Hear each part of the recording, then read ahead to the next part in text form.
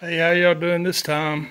I'm recording this on my phone, so it may not look the greatest, but I thought I'd do a little review of our Ibex TX31 baler and the mower that we got with it.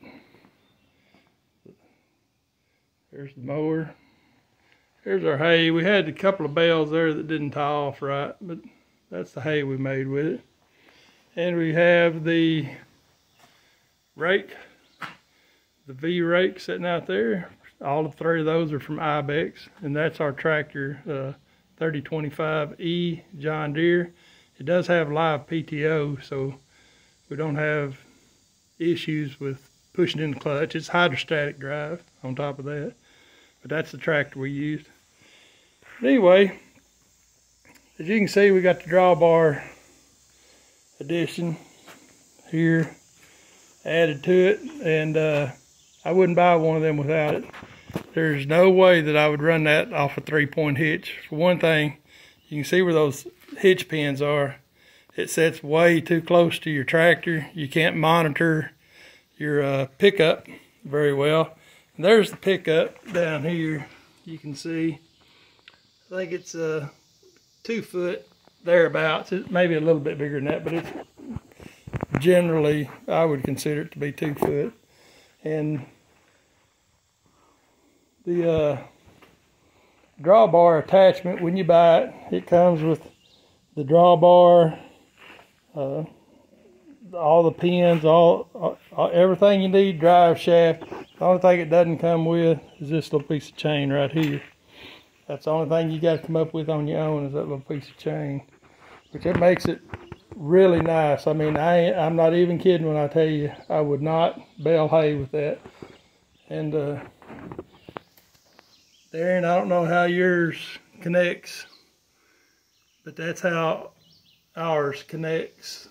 There you go, over to 8th Day Chronicles. He has a mini mower, or mini baler too.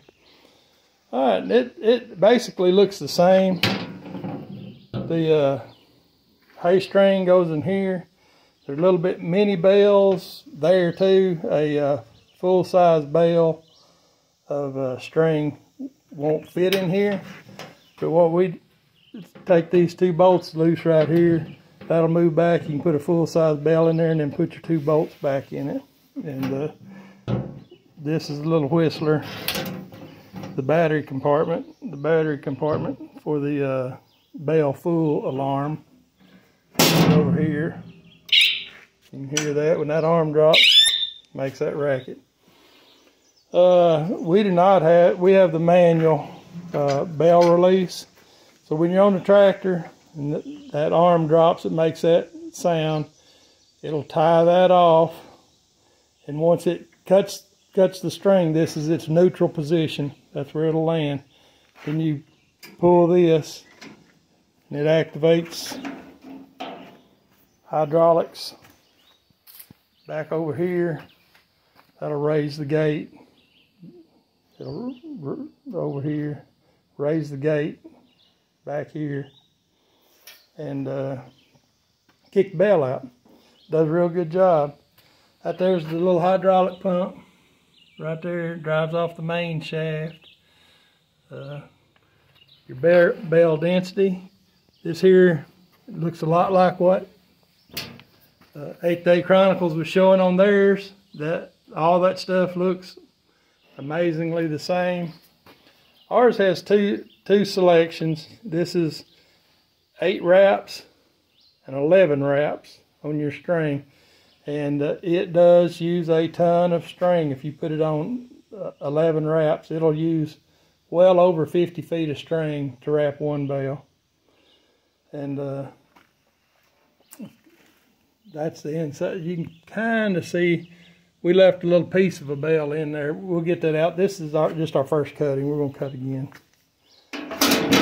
And on this side of the tractor, or the baler, this is how you adjust your pickup head. You set this chain to however close you want that pickup head to go to the ground. I can tell you, It don't need to be closer than a couple of inches if you have very rough terrain. If you have pretty smooth terrain, you can get by with an inch. But we set it at about 2 inches, and it still occasionally will pick up a stick or a rock or something off the ground. Sorry about my finger being in the way. This here is the chain mechanism that drives everything. As you can see, it's pretty dusty. We're going to use it again, so I haven't cleaned it thoroughly, but I want to go ahead and do this video. This is the main drive shaft. It has a shear bolt right here, and just like 8th Day Chronicles, we have never sheared a bolt. We got 8 more of them up there, right up here. They send them when you buy the mower or the equipment. It comes with those already setting up there waiting on you. As you can see, this here is the shaft that drops the mower head. Right now, you can see it's in transport position because we pulled it up out of the field. When it's in working position, you pull this handle down, slide this over, and that tightens this chain up and sets the head on the pickup. These chains, unlike 8th Day, ours does not self-oil. We have to oil it. And so we use motorcycle chain lube. I rode motorcycles a bunch of my life, and I'm a thorough believer that that kind of stuff is high quality. So don't hesitate to use it. One thing I have noticed is that chafe builds up in here. And you'll see this gearbox comes around and drives these chains right here, right there.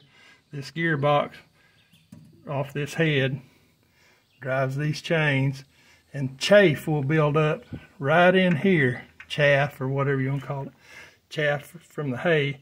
So if you let your hay get too dry, it really packs up in here, and that's what happened to us. We had a little tractor issue, and our hay got too dry and caused it to really bind up. You can see that little kicker bar underneath of it right here. That little kicker bar, just make sure the hay, when that door opens, that hay will roll on out.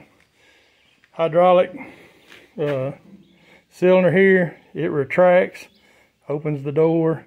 You can shut it off to hold the door open. You can adjust the speed at which it opens and closes right there.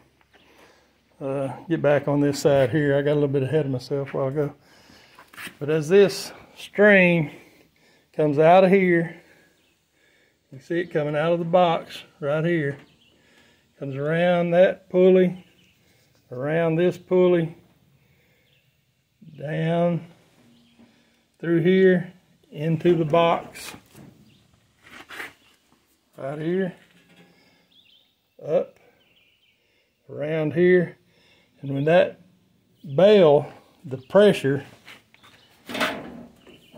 when it notices and it indicates that this is full, it kicks that out. And when it kicks that out, it drops this arm. This string falls down in here, the hay catches it and wraps it around. It comes around, and then this knife right here catches it and cuts it off. Bale full indicator. We have ours set to where it gets just into the yellow and it'll make a bale. We've weighed them. When they're fresh, they're about 35 pounds.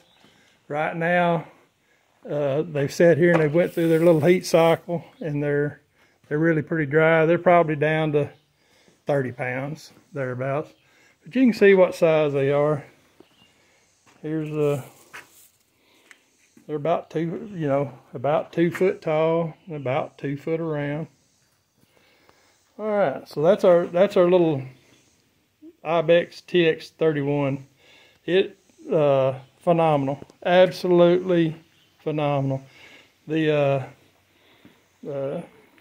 manufacturer, I think, done a fine job. We'll see how much it holds up. It's pretty simple. Everything's rough built, you know. Typical Chinese craftsmanship, I think, but it is heavy built. The cross member, that's the power transmitter, is excellent.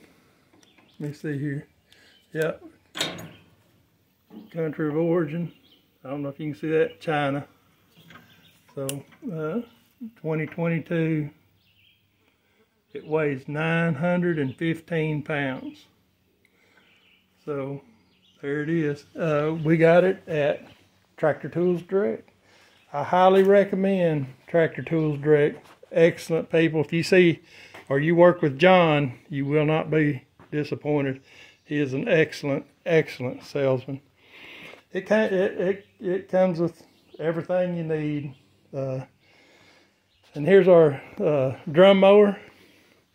Here again, Ibex equipment, country of origin, Italy. I don't know if you can see that or not. It's a little dark in here. Italy. Let's see what that dude weighs. It says 884 pounds. So you gotta have it. You gotta have a pretty good tractor. Our tractor will lift 980 pounds, I think, according to John Deere. And so it's right at the limit, you know. This thing here, the 3-point hitch, it's movable, kind of like that. That lets it sway a little bit to the contour of the land. Level it when you level it and cut with it. We level it. I actually take a, let me show you here.